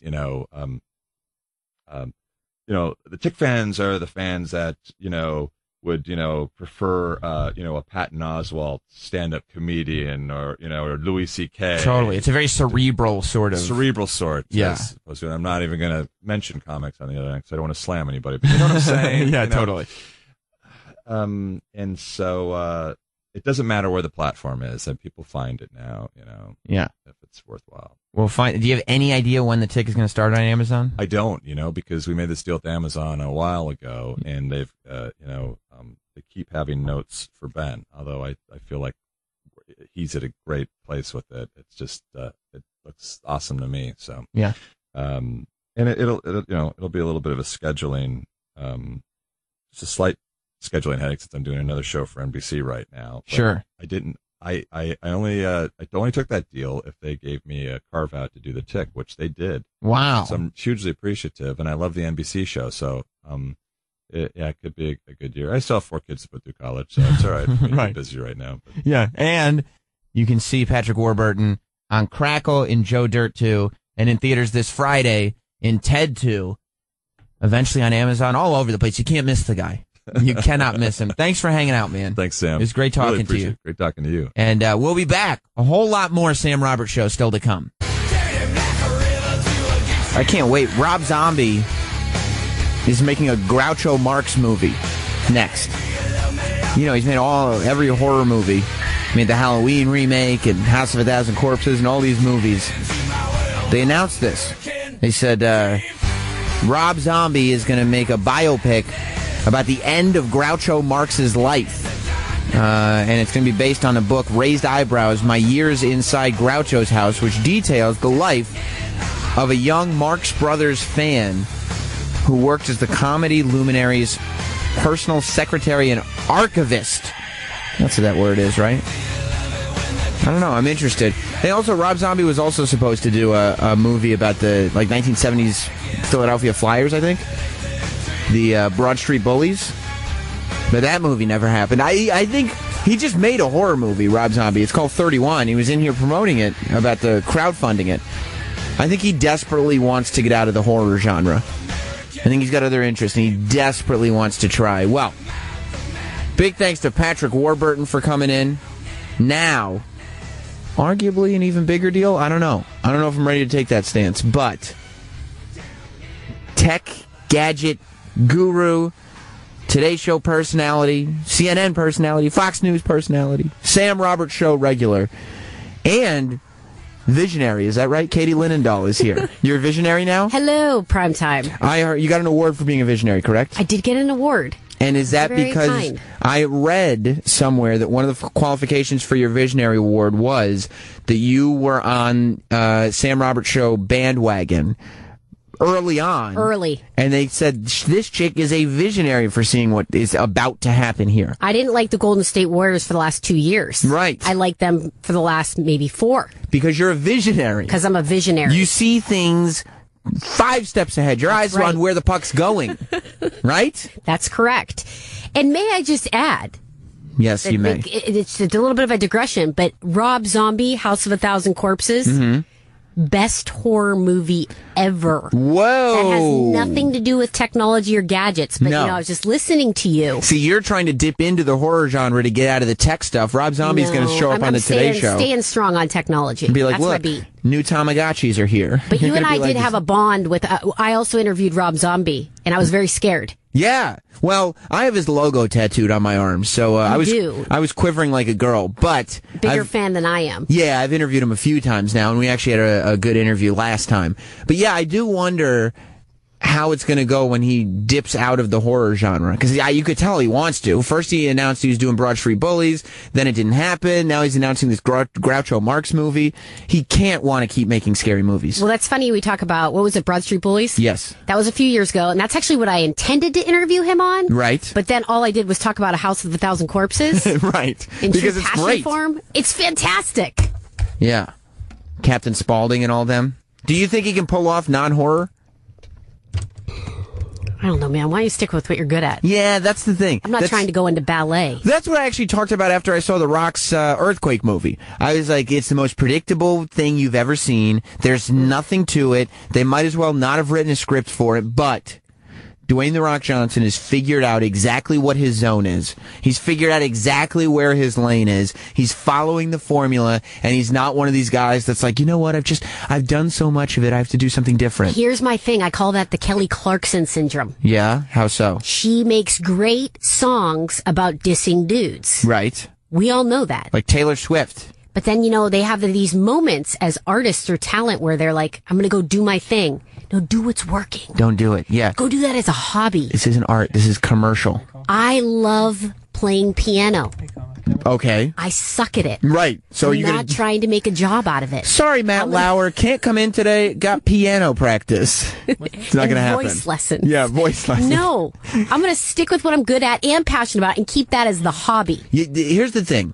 If you're going to be passionate about something, you have to make sure you're good at it. Because you can't be good at something and then follow your passion that's something else. Yeah. Because you'll fuck everything up. Right. It's not going to work. Like you love volleyball. I love volleyball. Mainly women's volleyball because the men are so much better than me. And you get to high five and hug after every point. Every point. I'm you like, come love volleyball. Bring it in, ladies. Bring it in. We're doing it today. Bring it in. But you know what happens? Huh. I get out there and I lose points and they yell at me. You got to spike that, fucker. And I don't win. So it's not something that I pursue. I go, you know what? I'm going to fall back on radio. This is my fallback to my volleyball career. You're a professional journalist, Sam Roberts. And quite frankly, a professional broadcaster as well. Absolutely. Kevin in Florida, welcome to Sam Roberts Show. Katie Linendoll is here. Prime Time. Hey, so much love Mr. Prime Time. Yes, sir. But I have to bring up the sequel. The Devil's Rejects is absolutely a better movie than House of a Thousand Corpses. Saw Hands that? down, in my Disagree. opinion. Saw that? Totes disagree. You do. Why? Why is my question as well? I mean, do you want me to provide like a soliloquy as to why I subjectively thought that House of a Thousand Corpses was much scarier and much better in Dolby Digital surround sound? Dolby Digital surround sound? Do I have to push my glasses up? It's like, listen. You're talking about technicalities, though. I'm talking as a movie plot in general. Devil's Rejects was a much more realistic, much grittier movie. House of a Thousand Corpses was like creepy cartoony. You know what I'm saying? They were super different. If you're going to ask me, I mean, it depends on what mood you're in. But if I only could watch one forever, it would probably be Devil's Rejects. Listen, I just based the barometer on how many days I didn't sleep for afterwards. And on a scale of like 1 to 10, it was like at least 4 days House of a Thousand Corpses. So that's where the win is. And Devil's Rejects was maybe 1 at most. Maybe 1.5. Here's the one thing I'm going to pipe in and I'll check out. But the reason that I think Devil's Rejects is a better movie. That's something I can see happening more in real life, easier. I think that's what it was. Like the scene when they kidnap the family and they have him trapped in a motel and he's putting his gun in the woman's panties and all. It just seemed really real and dirty and like frightening. Like, holy shit, there could really be some sick people. Whereas, you pull over at the gas station, you go on the murder ride, there's a scary clown. That was almost an homage to other horror movies. I love them both, but Devil's Rejects is definitely more realistic. Perfect. See you. All right, buddy. I'll talk to you later. Boom. Well, Katie Linendoll, and we want to thank Patrick Warburton for stopping by. I thought it was, I really didn't plan on spending a lot of time with him. I didn't know what I was going to talk to him about, but when we got into his parents, I could have talked about that for hours. My parents did the exact right thing. Yesterday was Father's Day, and I was like, I very much appreciate you guys. You gave me life, and now I have life. And we're all really thankful for that. Thank you, Katie. That didn't sound sarcastic, so I'll appreciate the compliment. But my dad did the right thing. He goes, yeah, Mom might make some sandwiches, so just come by whenever and pick up a sandwich and say hello. That's what Father's Day was yesterday. It was come by whenever, and there'll be sandwiches, and you could pick one up and say hi. And I'm like, that's good. Because usually we all have to go over there, and then we sit outside the house, and my dad barbecues, and we have the same conversations we always have, and we make references to the same movies and Simpsons episodes we always reference, and it's, it's me, my brother, and my sister, it's the same people, and then we have and it takes hours, and it's the exact same night over and over and over again. What did you get him? Nothing. I mean, for sandwiches, I got him a card and some stuff from the bakery. That's good. He loved it. He was eating his pecan tarts right in front of me. You mailed it in with a card. No. I handed it to him. No, I'm saying... No, because he's like, don't worry about it. Just come over, pick up a sandwich. And I said, okay, I'll bring you some dessert as well. It's great. I'm a great son. That's weak. What did you do for Father's Day? Well, see, my family sounds a lot more exciting than yours because I hang out with my parents probably more than my friends. They're awesome. They're cooler than I am. Huh. Yeah. That's not hard to believe. My dad's a badass. He's funny. He loves wrestling and sports. So I got him tickets to WWE. Yeah. This weekend. So I'm going with Pops. That's wrestling. incredible. It's going to be fun. And I got him some technology. Got him a new Bluetooth speaker and some headphones. Jesus. And... Which, by the way... you kind of got the tech hookup, so that's not that different from me going to a bakery, but go on. Right. And then I got him a wrestling shirt. Okay. My dad doesn't have hobbies. Here's what my parents' hobbies are. My mom likes to sit down and talk about her book group. My dad likes to try to run our lives. That's their hobbies. Can I tell you, though, on birthdays and holidays like Father's Day or Mother's Day, we have an Excel spreadsheet in my family. And it's whoever you have to call first to win every year. And I'm very competitive with my 3 older sisters. What do you win? Self-pride. I would never win that contest. I don't even respond to emails. 12:01, I have a time thing set on that. My iPhone goes off, I'm first out the gate. You call in the middle of the night? Absolutely. My parents are up, man. They're cool. Because you got to get on that Excel sheet. Yeah, right at the top. Did they keep you guys competitive when you were growing up? About that? In general. I think I'm the most competitive. So you don't think your sisters are worried about that? Oh, no, they are. They are. So they're they competitive. ask where they fall on the list. So was that a natural thing, or were you raised like a competitive family? Like, no, I think we're naturally competitive. Like, how many siblings? How many girls are there? 3 girls, older girls. So it'd be like there's 3 girls plus you. Yes. So 4 girls, we're making 3 dinners. Let's see who gets them. Did that ever happen? No. Okay, so not that competitive. But see, it's more like my sister was a West Pointer, right? Mm-hmm. It's a little badass. So it's like I was on a pull-up bar at 12. Okay. It was like, how long is your mile time? But that was all like on you guys? Like, how did your sister become a West Pointer? Was she encouraged by your parents? Just a competitive family. Just naturally? Yes. Not like, when you were little kids, did they have you doing sports? Oh, every sport. Oh. But we didn't have us doing sports. We chose to do sports. Right. And we were good at them. You were? Yes. I was made to do sports. I failed at T-ball. You know what T-ball is? It's like baseball, except the ball is on a pole. How do you screw that up? I don't know. It's like striking out at bowling with gutter guards up. That's really bad. Yeah, not striking out. Not hitting any. Striking out's good in bowling. I failed at t-ball. I failed at soccer. Like, I had to sit down and be like, Dad, like, you don't have an athlete for a son. You got to be okay with this. You got to understand it. I'm never going to be good at sports. That's totally cool. You don't have to be great at sports. Yeah, you do. If there are girls around that are better than you, you should be good at sports. You think my dad was, like, happy about it? Like, how oh, are you now? Like, did you... Terrible. Okay. Horrible. No. Do I strike you as an athletic person? No, I am not good at anything athletic. I still would probably flunk at t-ball. I mean, I still race the person on the treadmill next to me. They don't know it. Right. You're just glancing over and seeing what the mileage is on it? And the speed, 100%.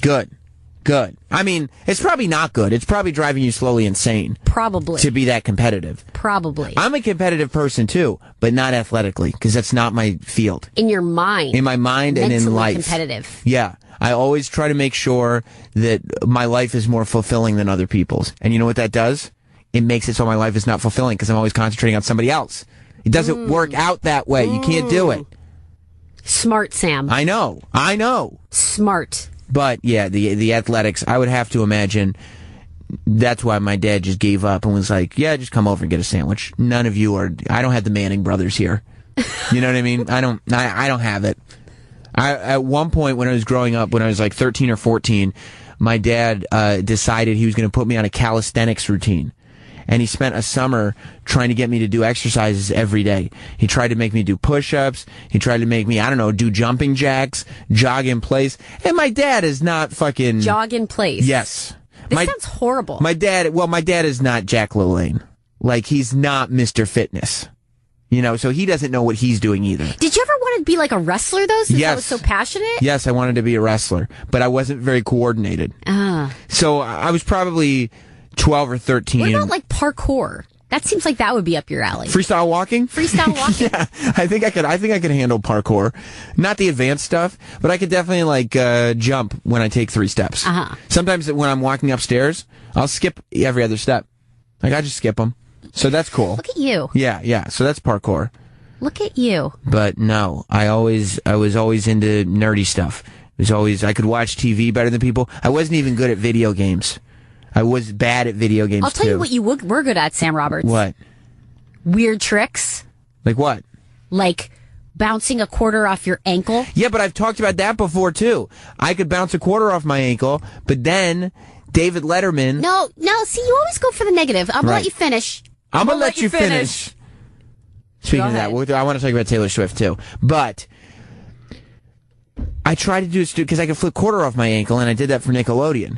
And I've told this story before. I tried to get on David Letterman's show. David Letterman wanted me to aim it into something. I couldn't do it. And my dad sat down with me for days, and it was weeks. Every night he'd come home from work, and he'd take an ice cream dish down, and he'd put it on the floor, and he'd make me flip quarters into it.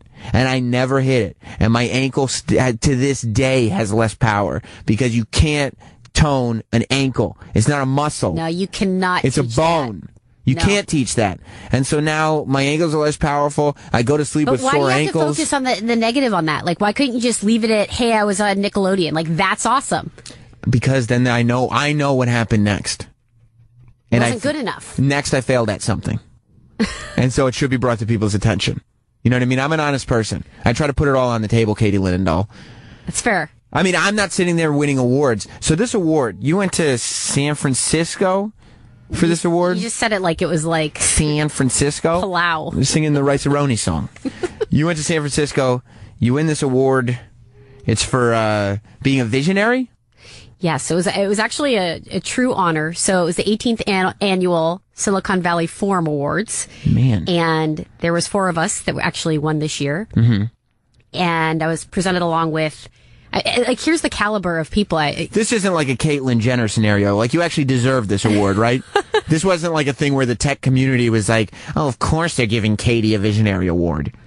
No, it was actually pretty intimidating to be sitting next to the guy that invented the iPod. And What? is the co-founder and Steve CEO. Jobs was sitting next to you? Zombie Steve Jobs. Who is now the co-founder and CEO of Nest, which of course Oh. makes the smart thermostat. So it was just a very amazing, very talented group of individuals. And sometimes media gets nominated as well. So And that was you? Yes. And you were telling me like Bill Gates has won this award before? Bill Gates, Elon Musk, Who's Elon Musk? Tesla, SpaceX. Oh, that Elon Musk. I thought you meant another Elon Musk. Oh. Well, that's very impressive, Katie Linendoll. It was very Congratulations. exciting. Thank you. Congratulations. So, here's what's going on with Taylor Swift. We went on a little bit of a tangent with me celebrating Katie Linendoll and dipping back into my own self-loathing. But Taylor Swift, news is everywhere today. So I was talking, actually last time you were on, coincidentally enough, was right after Apple announced this Apple Radio deal. And it's the same deal as Spotify and all those other things where they're streaming music. And artists are already mad at Spotify because Spotify doesn't really pay the artists very well. I think it broke down to something like you have to play a song 200 times before you get the amount of money that you would for an iTunes download. I think was it something like that? At last look, on average, less than 1 cent per play. Wow. And you never play songs that much. Nobody plays a song 200 times. There's so many songs to play. So Taylor Swift is already off Spotify. So Apple kind of has a reputation for paying the artists more, obviously. And I would have thought that with this streaming thing they're doing, that Apple Music would still kind of support the artist. As it turns out, Apple is giving 3-month free trials of Apple Music to everybody. If you sign up for Apple Music, you get 3 months for free, and you can stream all the music you want, which means you can listen to pretty much most of what's in the iTunes library. You can just listen to on your phone or your computer whenever you want for free. As it turns out, Apple Music will not be paying writers, producers, or artists for those 3 months during the free trial, is what Taylor Swift wrote in this open letter to Apple. She wrote, "I find it shocking, disappointing, and completely unlike this historically progressive and generous company." Now, I get her point, and she's right. I guess she's saving the music industry, but I've always kind of been annoyed at music artists that are fighting forever. They're nickel and diming on their songs, when really their songs can just act as a commercial to get them to live shows and buy merch and do everything else.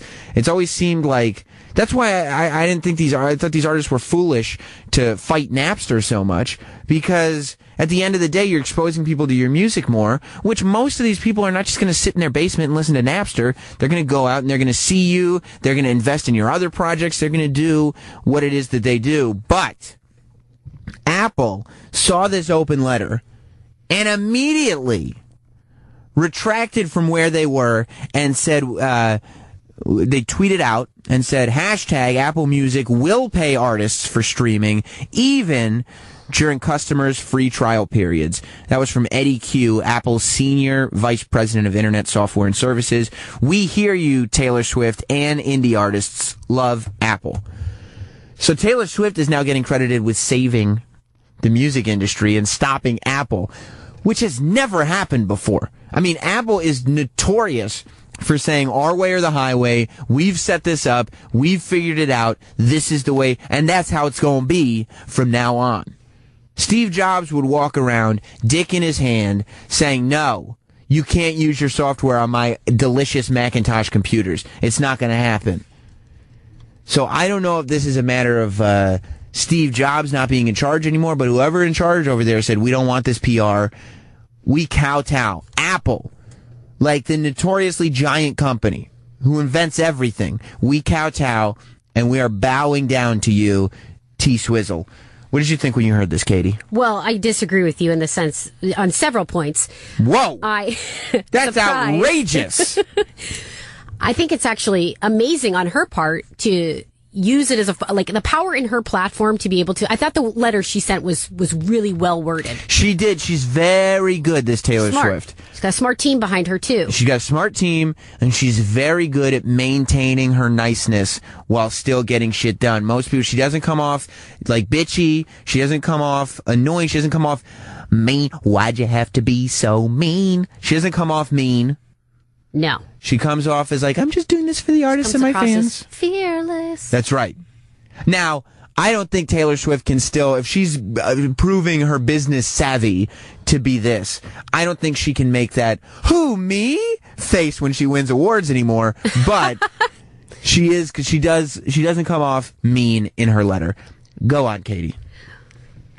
So I think it was actually, I thought there was power in her making that statement, but I think when there's times, and you're saying it was kind of weak on Apple's part to kind of give in to this. Yeah. I disagree. Why? I think to actually give in to the power of the people is pretty powerful in itself. But Apple's never done that. It's okay. What do you mean it's time okay? For everything. I guess, but that's not Apple. That's like everybody else. Like they're I not. think this is a much. Even when they fucked up Apple Maps, they were like, "It's really not that bad." That's not true. They came out right and said it's not that great. Oh, but for sure. And you know who was not in charge then? When the whole antenna gate happened too, they gave out free bumpers. They Right. did that as well. They fucked up again. Was Steve Jobs around for Antenna Gate? He sure was. He was probably covered that one like a champion. Must have been fucking furious at that one. Sleep, breathe, antenna gate, man. Yeah, he was mad about that one because Steve Jobs was not a stereotypical CEO. Steve Jobs did not like to admit he was wrong. Well, he didn't actually admit he was wrong, though. If memory serves me correct, he was like, "You're all wrong, but here's a free bumper." Right. He was like, "The problem is you guys are all holding your phones wrong. Right. Have a bumper." And everybody's like, $25 for free? Cool. Yeah, I guess I'll take the bumper and Take it. I'll try to work on the way I hold my phone. But Steve Jobs, there's no way he'd be like, you know what? We've decided we were wrong and you were right, Taylor Swift. Not in a million years would he have done that. But I think the underlying message here is these artists are getting screwed over in terms of play. And it didn't hit me until one of my friends is a tour manager for a very, very popular artist. Whoa, excuse me, Katie Linendoll. I'm making a point. Little Miss Hollywood has arrived. Okay. Point being. Right. When I started to hear the breakdown of revenue for services like Pandora and Spotify and how much of that revenue goes to the songwriter, then to the artist, then to the label. At the end of the day, I'm going to use an example from Aloe Black in 2014. His song was played 168 million times on Pandora. How much do you think he received? $700 million. $4,000. What? That's way less than he should have gotten. There's a big problem in how much they're earning per stream. And I understand your point about, hold on, You're about right, Katie. merch. I was getting ahead of myself. Like if you're going on tour, right? Yes. Well, first off, you're going to have to pay back your label to any publicity that they've been pitching out for you. The music industry is very unique. But you're also, making money on merch. You're making money on albums. It's all getting broken down. You're paying out. But tell me this. If you're not a songwriter and you're an artist, you better be an artist and a songwriter at the same time to get bank. And not Miss Kelly Clarkson, who's singing about God knows what now, just singing about your boyfriends. But didn't songs used to get played thousands of times on the radio and artists would get no money? Isn't Pandora the new radio? Isn't Spotify the new radio? Isn't this just like the way music's evolving? Like this is the way young people listen to music. I think the argument there is if you're an indie artist that's trying to make pay and to get by, you're not making anything. If you're Taylor Swift and it's getting streamed 1 cent per stream, you're going to rack in millions. That's fine. And you're big enough to be an artist to make money elsewhere in sponsorships and endorsements, etc. If you're an indie person that's just getting a few streams here and there, you're in the red. That's why you got to hang out after your shows, sign some CDs, and people will buy them if you sign them. Right? It's not enough. It's not enough. It's not enough. It's never enough for you, Katie. Let's go to Nate in West Hollywood. Nate, welcome to Sam Roberts Show. Hey, how's it going? Good. Good. Actually, she just made the exact point that I was calling about. With Spotify and like all the streaming services, you still get paid whatever your royalty is. Just because like you're signed to a big label. So who's taking the money? Is Spotify taking the money, or is the label taking the money? Oh no, it's Spotify still pays out 70% to the label, and then the same deal as iTunes. And then whatever your deal is with your label, you're going to get paid accordingly. So 866. Okay, sorry, Nate. Thanks, buddy. 866-969-1969 if you want to call in. That's the thing. I think a lot of times these labels are taking a ton of cash, too. Now, I don't think an indie band is making money streaming music, but I also don't think an indie band back in the day would have access to the amount of ears that they get, whether it's on Sirius XM or Spotify or what have you. And, you know, I think this is just a new form of radio for them, meaning they can actually get their songs heard. There used to be an intrinsic value to just having your shit heard. When I find out that there's a Sam Roberts show on YouTube, Sirius XM is probably pissed off because they're like, that's our number one priority is Sam Roberts show. That's the only thing we care about. But for me, I'm going, more listeners, the better. If they listen to it on YouTube, they're probably going to want to subscribe so they can hear live. And even if they don't, they're going to get involved in other stuff that I'm doing. There is a currency to having an audience. And there used to be a thing where an indie band would just freak out being on the radio. Like, oh shit, we're on the radio. We can finally get people to hear our music. So isn't the streaming services and all that, isn't this just, okay, now you can hear our music. You don't have to invest 99 cents and buy it on iTunes. We can figure out a way to get to you. You can look up our name. You can listen to our music for free. And the fact that we're getting anything is more than we used to get on radio. But in talking about currency, the point needs to be made that how much less you're making off of a stream as opposed to an iTunes download. Right. That's significant. It is significant. That's why, and you know what? I think that's the real difference. And the direction that things are going, where everybody's now on Spotify, everybody's going to be on iTunes Radio. Right. So why do you need to buy the album? Right. I think that's the real. You used to buy the whole album, by the way. Now you just buy the song. Right. Now you're just listening to it on Spotify. I think the huge difference is that on the radio, you couldn't. It wasn't on demand. Meaning you just listen to the radio, you'd hear the song once, and if you wanted to hear it over and over and over again, you'd have to buy the album. Now, to hear it over and over again, you can go to your radio and just keep listening to the same song, and I guess that means you don't have to buy it on iTunes. I feel like a better deal needs to be worked out, and I think this serves as an example of a good first start. The Taylor Swift deal. Yes. Yeah. I mean, it brings at least it brings awareness to it, not to be nerdy.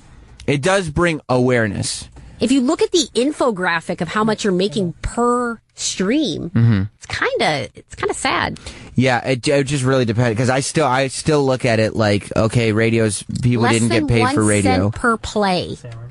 People didn't get paid for radio, but they use radio to get you out to the show, to buy it, whatever it was. You're saying now because nobody buys albums anymore, that needs to be put into the stream. With streaming becoming because so much streaming more becomes popular. Buying the album and listening to the radio in one. Franny, you're on Sam Roberts show.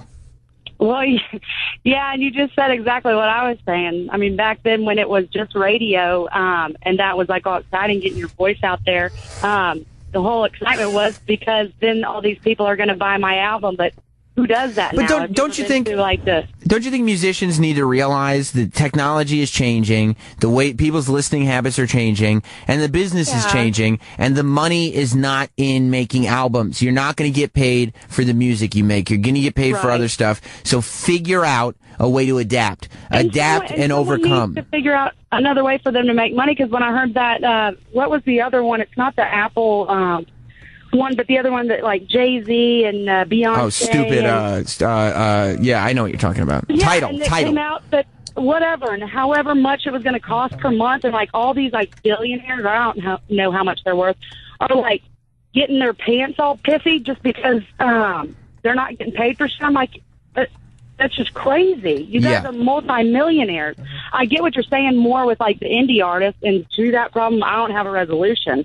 But for all these like Jay-Z and all them to get all like pissy for $20 a month, I'm like, I'm not paying $20 a month to like basically what you're saying, listen to the radio. Yeah, and people need to realize that content creators need to figure out new ways. Am I sitting here and saying to myself, well, I'm 30 years old, you know, for the next 20 years, I'm just going to have this radio show and that's how I'm going to make my living? Fuck no! You think I don't see this as a dying industry? I see it. I'm the last one. There's no more professional broadcasters after Sam Roberts. It's just me. I'm supporting the industry from the bottom of it.